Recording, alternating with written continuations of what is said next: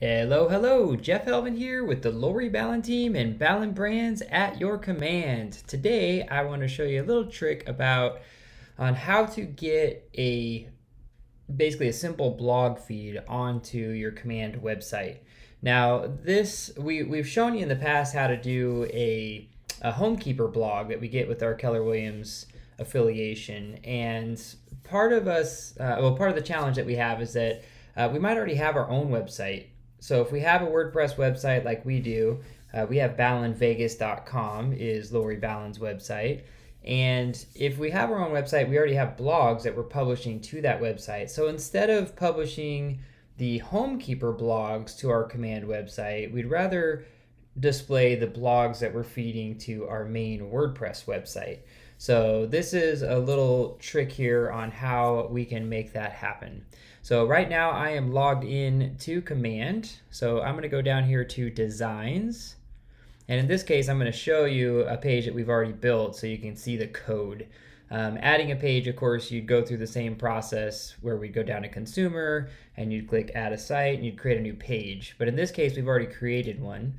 So I wanted to just kind of pop in there for us. So we're going to go here to our real estate blog page.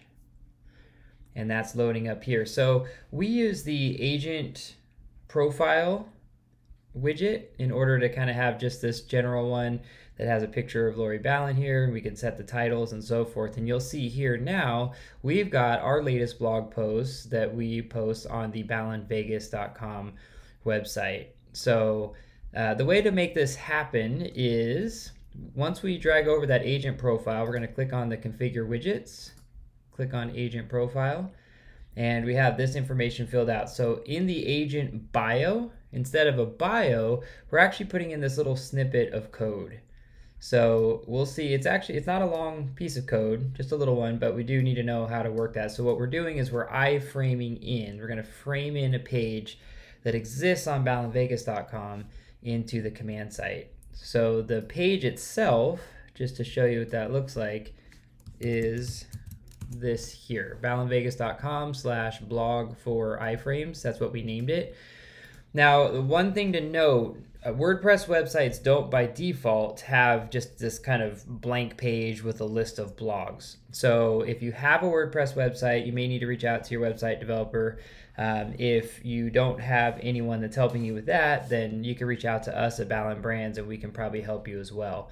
And my point about that is that if you'll notice on this page, it doesn't have the headers and footers and all of the rest of the theme that ballenvegas.com has, because we don't want to pull all of this information in to the command page. It would just be too confusing. So we created a special page that removes all of the actual framing, like the actual template and theme around the ballenvegas.com page, and made just a simple page that only shows the blog posts in the order in which they've been written and published. So we have our code there, our link there, just to show you what that looks like.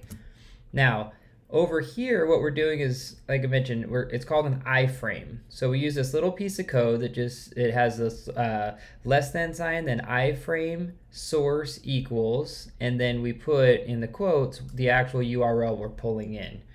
Then we're just defining a few little details. For instance, the width is 100%, so we want to make sure that it takes up the full space of the window. And then the height says 5,000. So you can really put the height to whatever you want, but this is basically just, we're defining how many pixels long we want so we can show how many different articles we want to display on the page. And that's just a way for us to fill that entire space. Then we tell it that we don't want any border on the frame, the actual iframe that's in there, because we want it to look more seamless.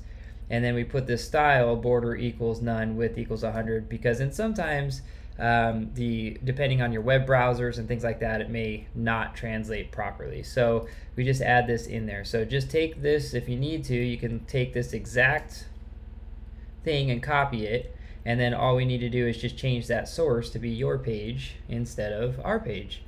And that is it. So once we have that published, then we'll go ahead and go to